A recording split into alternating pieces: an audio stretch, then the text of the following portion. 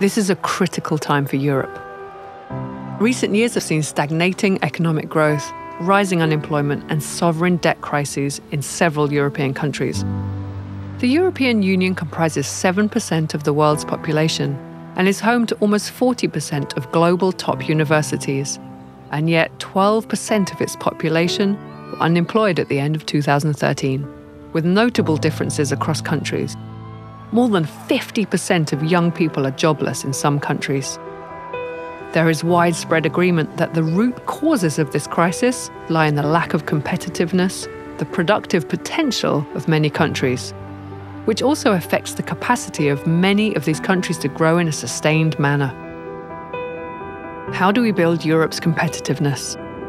Gains have to come from Europe's skilled workforce, productivity-enhancing investments, partnerships and innovation, education, and information and communications technology.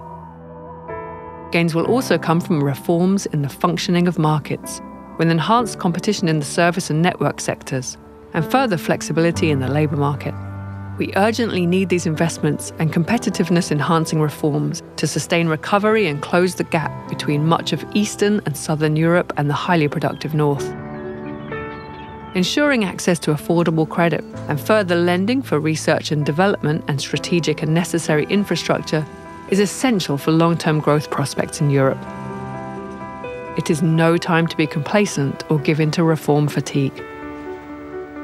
Rebuilding a coordinated European effort to raise competitiveness is crucial for addressing challenges and leading all of Europe's economies towards rising levels of prosperity.